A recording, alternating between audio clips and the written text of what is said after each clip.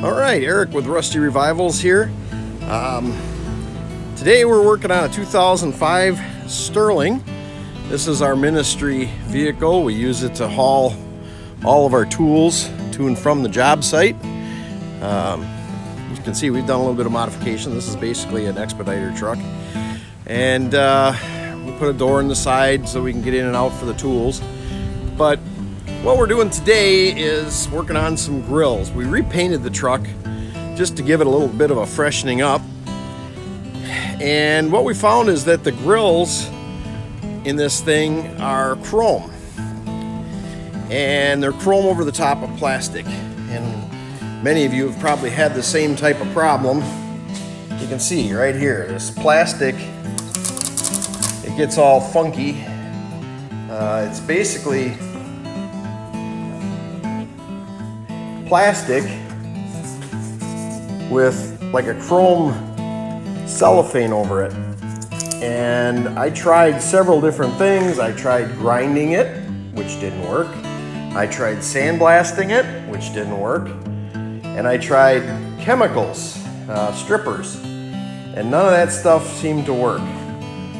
So what I ended up doing is just saying, okay, I've got a good template. And what I did is I've begun making new ones. The problem with these Sterlings is they are out of business now. And so parts are no longer really available. I went on the internet and did a search, and everything that I saw had the same kind of problems that mine did. So I started to build my own. And you'll notice there's a crown to it. It's not flat like it would appear to be. And then there's also a crown this way. And you know, it all has to line up with the headlight bezels and make it one smooth transition. But I guess how we are making this, you can see this is the bigger grill, this is the upper one, and you can see there's a lot of curvature going on. And there's guys on the internet that have a lot better videos of how to use an English wheel, but that's how I'm making this piece. I just roll it on that English wheel, and maybe I'll get a little bit of a shot here at some point, but you can see this just basically fits, you know, lines up.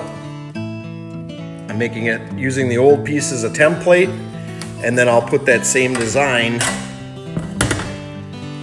in the grill with these pieces of angle iron. And it made a pretty nice little design. I just ground it to a point, ground the piece of angle iron. It's nothing more than a piece of angle iron.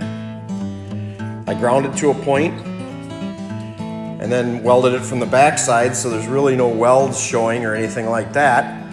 Water really can't sit in there because it's all welded tight. So we'll keep you posted and see how it comes out.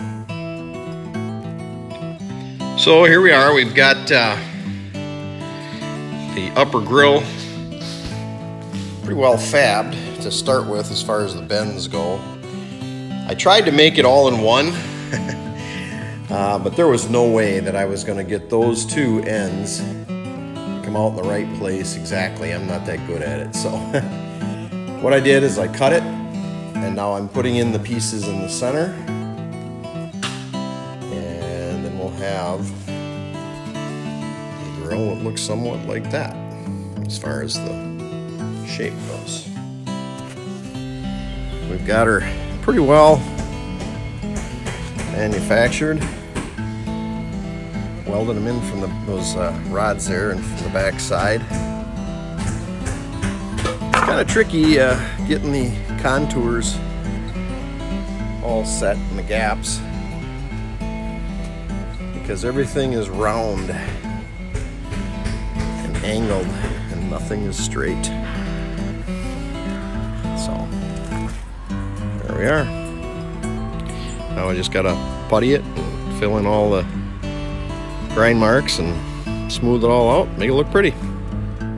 Well, here's the panels. Started to putty them, smooth them out a little bit. got some filler set on the panels there. I'm waiting for it to harden up. Just put some more, another coat on.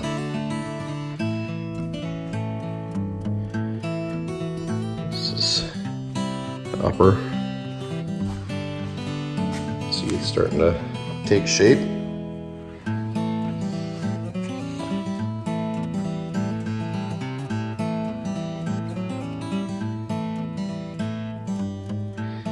So just keep on smoothing them out. Well, there it is, finished product.